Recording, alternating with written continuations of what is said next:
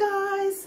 In this video, I want to share with you a list of 10 things that I no longer buy from new, and I haven't been buying them from new for a while now because I have been using consignment shops, vintage shops, and yes, I do upcycle items that I get when I buy my groceries, such as you'll find out. Stick with me and I'll show you all these things that you don't have to buy from new, and you can save yourself some money. So let's get started with that list.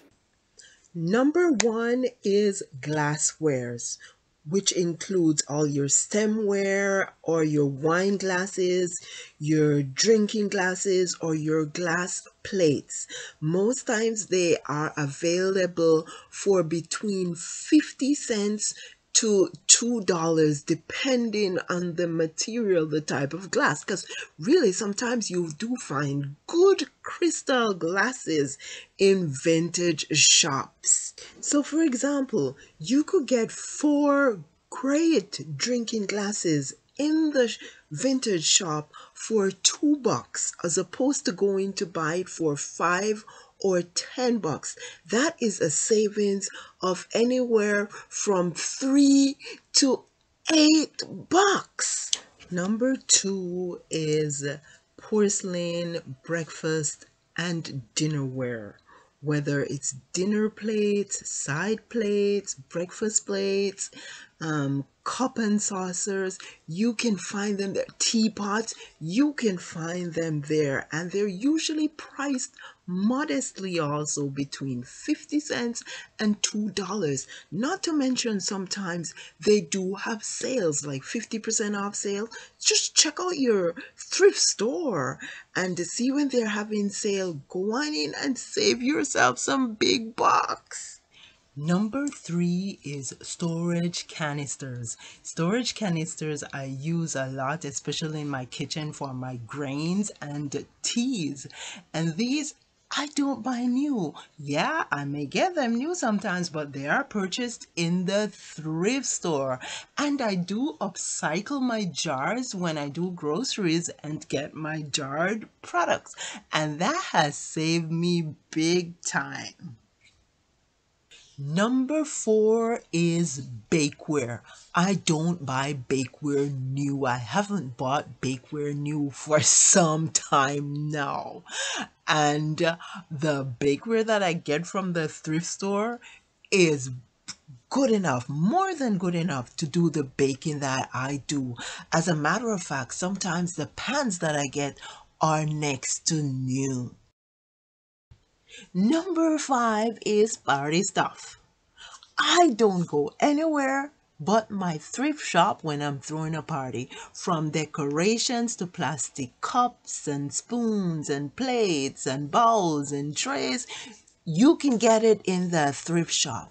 And the best thing of all is they are usually next to new or sometimes even new, and they save you big bucks. So guys, that's the first 5. Now, the other 5 items that I will be going through on the list are mostly decorative. And we all know how expensive it can be to decorate your home or your office space. Now, stick with me and I'll give you those 5 decorative items that you can buy in the thrift store, the vintage stores, and yard sales, garage sales, estate sales, and save big. Number 6 is candle holders. Now, whether it be candle sconces that I put on my wall, candelabras or candle stands that I put on my fireplace mantles, whatever type of candle holder it is, I thrift them. I don't buy them new. I could not tell you the last time I bought a candle holder new. Thrift them and save some money. Number 7 is flower pots. Now, I'm an avid gardener, so I love to plant my flowers, whether it's indoor or outdoors. So I'm always in the market for flower pots. But the only new flower pots I buy are the ones that I find at the garage sale or in a thrift store. I gotta save me some money wherever I can, whenever I can. Why buy new when you can get it used?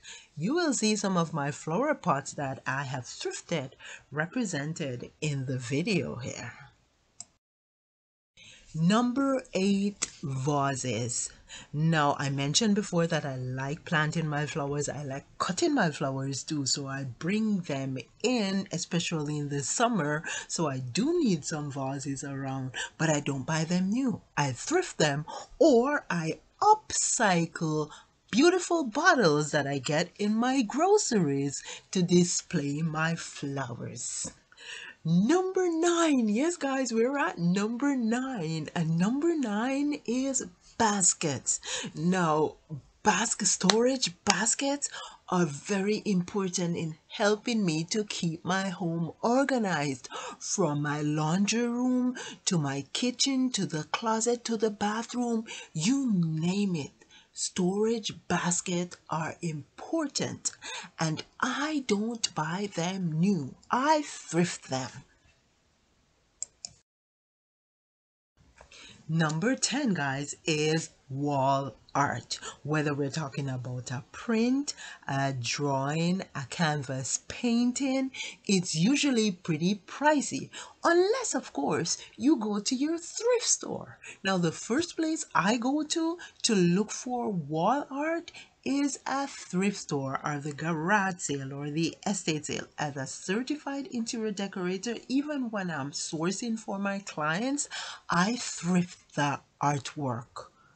Okay, so guys, thrift your artwork. And if you don't thrift your artwork, you can actually use your kids' art for wall art. It doesn't have to be a big deal, guys. Artwork is subjective. So save yourself some money and thrift your artwork. Guys, I hope this list was helpful to you and you will get busy saving some money. If you like this video, give it a thumbs up, share it with somebody, leave a comment below, and don't forget to subscribe now because there's a lot more to come. You take care now, and I'll see you for the next video.